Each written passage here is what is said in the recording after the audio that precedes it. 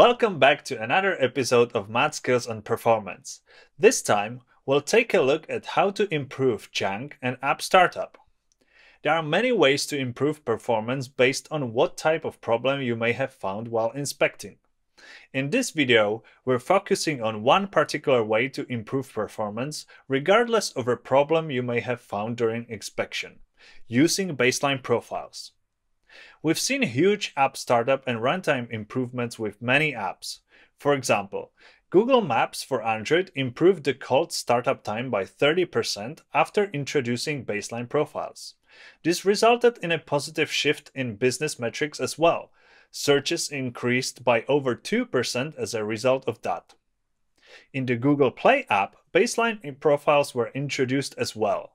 This is especially interesting because the Google Play app uses Jetpack Compose. Compose is distributed as a library instead of being part of the Android platform. This allows supporting older Android versions and updating it frequently, but it imposes a cost. Libraries need to be loaded when the app launches and need to be interpreted just in time when the functionality is needed. Baseline profiles effectively eliminate this cost, which in the case of the Google Play app resulted in the improvements of cold startup by 40%. So, what are baseline profiles actually? Baseline profiles are a list of classes and methods that are ahead of time compiled at app installation on your device. This lets applications optimize startup, reduce junk, and improve performance for end users. You can generate a baseline profile for your application, or if you're a library developer, you can generate and distribute the rules with your library, providing performance improvements to all its clients. For example, Jetpack Compose does just that, to minimize the impact of being an unbundled UI toolkit. When generating the baseline profiles, you should cover the most important user journeys in your app, and we recommend using the Jetpack Macro Benchmark library to generate it for you. We've introduced the library in the previous episode on inspecting performance, and we will build on what we did there. So if you haven't seen the episode yet, we encourage you to do so now. Okay, let's get back to the Now in Android sample app and generate a baseline profile. First, when generating a profile, your app should not be obfuscated. We recommend creating a separate ProGuard rule which contains "Don't obfuscate" just for the build type that generates the profile. Now, let's create an instrumentation test class that will take care of generating the profile. We need to annotate this class with the runWith to be a proper instrumentation test. This time, we'll use a different rule from the Macro Benchmark library, the baseline profile rule. Now we'll write a test method, let's call it generate, use the rule, and call collect baseline profile method. This method requires two parameters. First, the package name of the app to generate a profile for, and then the lambda parameter in which you write interactions with your app similar to benchmarks. The collect baseline profile method will run the defined interactions several times, during which it will collect the executed methods. This will be saved into a text file on the device and copied onto your hosting machine. Let's start with the most basic baseline profile, app startup. For that, you can use the start activity and wait helper function that will start your default activity and wait until the first frame is drawn. At this time, you will already see benefits of startup improvements.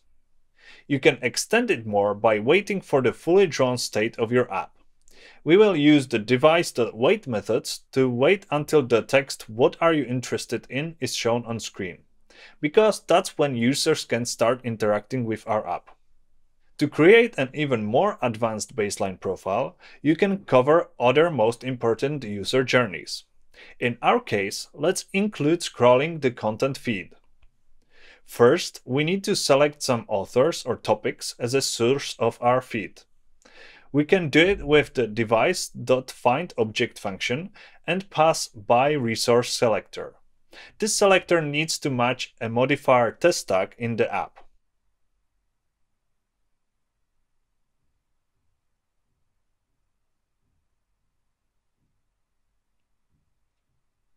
Then we can find our feed list and scroll it down with the flick or other gesture.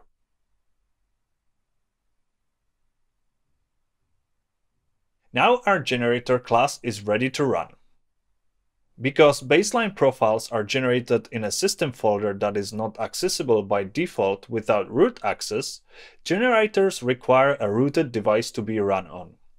This can either be a physical device if you have one, or even an Android emulator, because we're not measuring performance but indexing classes and method calls. One way you could run it is manually starting the emulator, switching to root mode with adb root command, and running the tests as any instrumentation test.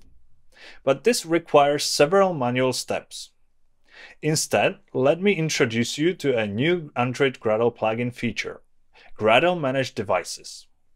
With Gradle Manage Devices, you can configure an emulator in your build script. This emulator configuration can be checked into version control and easily be shared across development environments. Gradle enables you to run instrumentation tests without the need to manually handle the emulator they run on, making builds even more reproducible. When you run tests, Gradle will automatically take care of downloading the emulator image if needed and starting it up. Then it will run the tests you specify and copy the results into your host machine. Afterwards, it will tear down the emulator, clearing the device state to be ready for next use.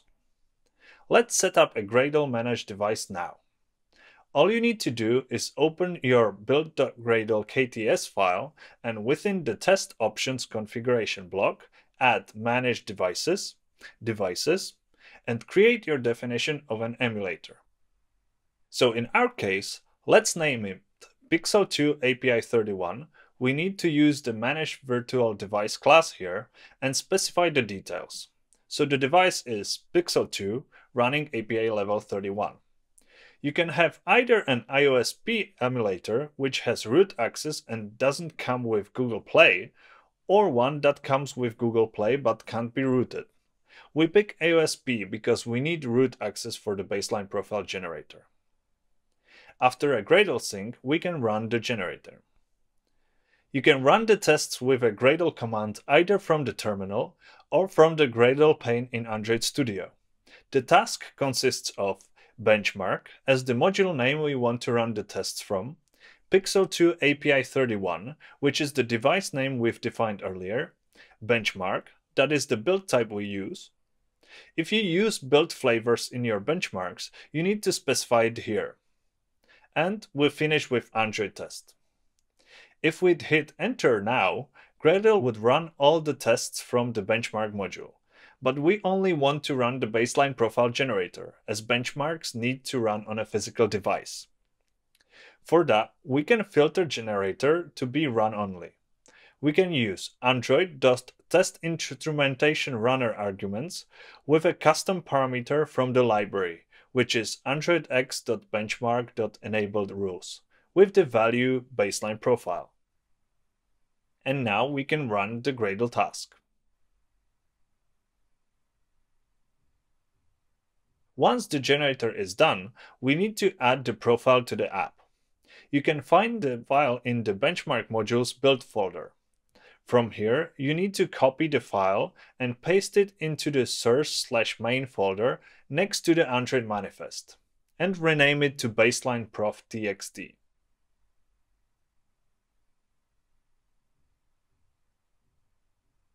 Now you need to add the profile installer dependency to your app. This library allows picking up the compiled baseline profile locally for benchmarking, but also it enables the benefits of baseline profiles on older Android platform versions and even on devices where Google Play services are not available. At this point, we have correctly applied a baseline profile. From now on, when you build your production application, it will automatically pick the generated file, include it in your app, and speed up the defined journeys. Your users will see the improved experience immediately after installing the new version of your app. We created a baseline profile for our app. Now let's verify that there are performance improvements thanks to this. We can measure the effectiveness of baseline profiles with the same library with Jetpack Macro Benchmark. You can do it by adding another parameter to the measure repeated function, namely Compilation Mode. The default value of this parameter tries to apply an existing baseline profile that may come from a library you use. If it doesn't find any, it will just ignore it and continue benchmarking. You can completely disable pre-compilation and baseline profiles by passing compilation mode.none. Partial uses the information from baseline profile and pre-compiles those parts of your app. This is similar to a regular app installation on newer devices. The third option is to use compilation mode.full, which pre-compiles the whole app into machine code. Be aware that on Android 6 and 5, the full compilation is the only option because all apps are fully precompiled on those systems. In the previous episode, we wrote a benchmark that measures app startup. Now let's tweak this benchmark and add the compilation mode parameter to compare the difference when your app is not using the baseline profile and when it is.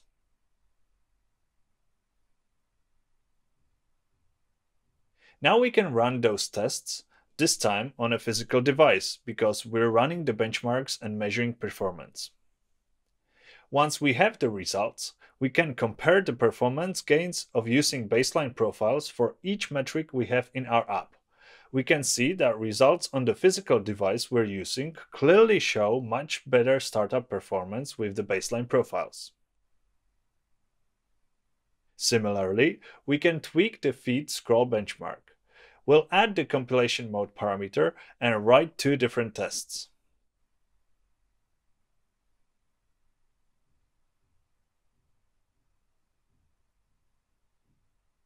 After the tests finish successfully, we can see that the frames per second using baseline profiles are better, so users should see smoother scrolling experience. By generating and applying baseline profile, we moved work from the resource-limited Android device onto a development machine. This way, every user saves battery, computing cycles, and gets a better experience. And that's a wrap for improving performance with baseline profiles. I hope you'll see big improvements as we do. If you want to try it at your own pace, we have a code lab you can follow. Otherwise, check our documentation for more information and check our GitHub samples, a collection of all samples on performance. If you liked the video, hit the subscribe button to get more information in the future. Also, let us know in the comments how large a performance improvement you achieved. In the next episode, Ben will go over the third and final pillar, how to monitor the performance. See you there!